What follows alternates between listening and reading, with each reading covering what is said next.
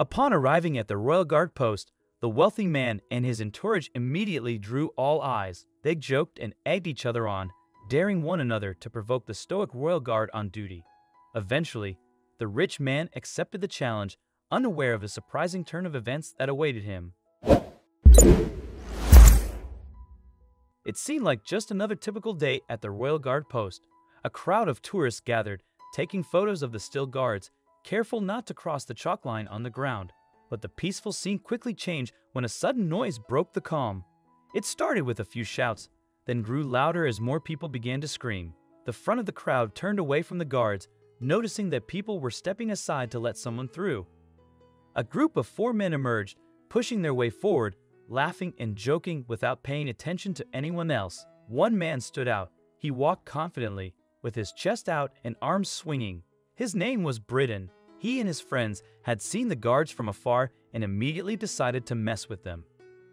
They dared each other to bother the royal guard, and Brighton took on the challenge. Britain confidently crossed the line the crowd had been standing behind and approached the royal guard. At first, he posed beside the guard, letting his friends snap a picture. But soon, his behavior turned obnoxious. He made faces, trying to provoke a reaction, knowing the guard had to remain motionless. But Brighton didn't stop there. His friends cheered as he continued to behave increasingly disrespectfully, getting closer to the guard and almost touching him before stepping back at the last moment. He turned around to laugh at his friends, but when he turned back to face the guard, a voice suddenly boomed over the crowd's murmurs, "Stand back for the king's guard." The guard's shout startled Brighton, causing him to take a few steps back. But he quickly recovered, realizing that this was all the guard could do as long as Brighton didn't cross a certain line. The warning confirmed to Britain that he was getting under the guard's skin, which was exactly what he wanted. So he continued his antics, unaware that he was on the brink of real trouble. Britain decided to push his luck even further.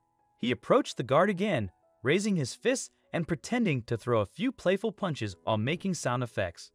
Then he turned around with his arms raised as if he had just won a fight, soaking in the cheers of his friends while the crowd booed him. "Do your worst. Your hate can't hurt me," he shouted, waving his arms. "Do you even know who I am? I'm rich beyond your imagination.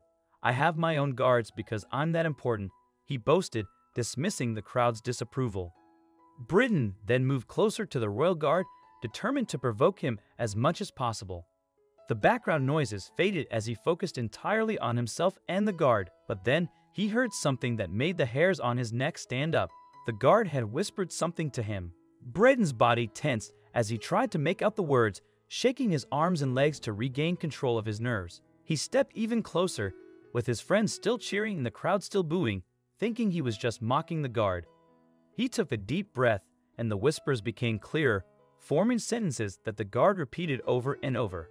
It took Brighton a moment to comprehend the words, but when he finally did, he stumbled back a few steps. His confidence vanished, his face turned pale, and fear overtook his expression.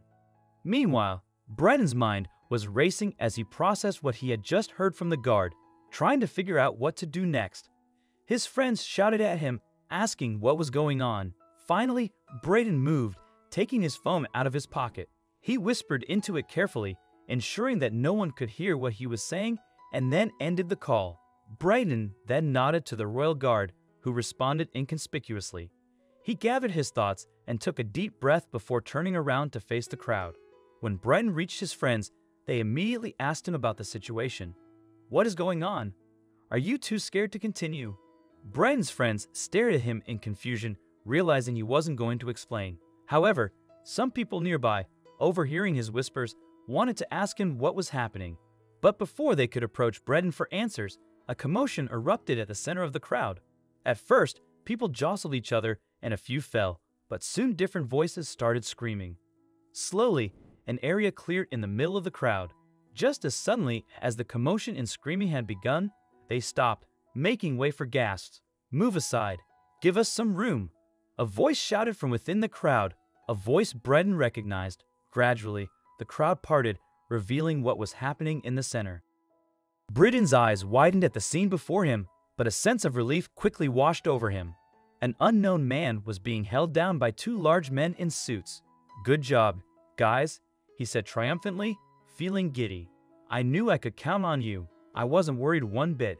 A loud groan sounded, and Brighton looked down at the man struggling against his captors. As you can see, my guards have everything under control. The threat will be handed over to the police, Brighton said, not realizing that things were about to take a different turn. But who is he? How did you know what happened? A question rang out from the crowd. The smile on Brighton's face grew even bigger. He was enjoying the moment. He pointed toward the royal guard and told the crowd, "The guard alerted me about the incoming threat." Murmurs spread through the crowd as they turned their attention to the royal guard. Brighton spoke again to regain their focus. "The guard knew about my security detail and asked me to handle this discreetly." However, for the first time, the guard's typically stoic and motionless face showed a flash of fear. Then suddenly, the guard tackled Brighton, causing him to hit the ground hard. "Get off me!" he shouted, frustration dripping from his voice. He had done exactly what the royal guard had instructed. Was this his reward for cooperating? But Brighton's thoughts were interrupted by a loud bang, and panic spread through the crowd once more. Brighton pushed the royal guard off to get up and see what had happened. But when he looked in the direction of his security guards, his heart skipped a beat. It appeared that the man on the ground had managed to free one hand and was now holding a gun. The sound had been a gunshot. The man swung his hand around, but the guards quickly reacted, grabbing the weapon. Once the situation was under control, Brighton scanned the area to make sure no one was hurt. Suddenly, he realized that the guard had tackled him because he had seen the danger. Brighton rushed to thank the guard, but the guard was still lying on the ground where he had tackled Brighton. The man was motionless, and Brighton felt his second wave of fear in a short span. Why is he still lying there? Is he hurt? Brighton hurried to him and knelt down, and what he saw made his eyes widen. The guard was groaning heavily, gripping his shoulder tightly. "What is it?" Brighton asked as he helped the guard sit upright. The guard screamed, and Brighton saw that he was bleeding heavily from his shoulder. He was hit. Brighton grabbed his phone and called for an ambulance. While they waited for the ambulance to arrive, Brighton did his best to stop the bleeding. When the ambulance finally arrived, the guard was rushed to the hospital. As Brighton cleaned his hands, a wave of emotions overwhelmed him. He had treated the guard disrespectfully, yet the guard had saved him. Brighton wanted to go inside with the guard, but the medical officers held him back, forcing him to wait in the waiting room. After an hour, the doctor emerged, his face unreadable. Brighton stayed hopeful, and relief flooded him when he heard the guard would recover. But the doctor's words, "It was really close," left Brighton feeling a deep guilt, knowing the outcome could have been far worse. When allowed to visit, Brighton apologized sincerely and thanked the guard, who smiled through the pain, saying it was just part of the job. Brighton disagreed, vowing to change his ways. He visited often during the guard's recovery, and their bond grew. Even after the guard's discharge, they kept meeting, with the guard guiding Brighton toward becoming a better person.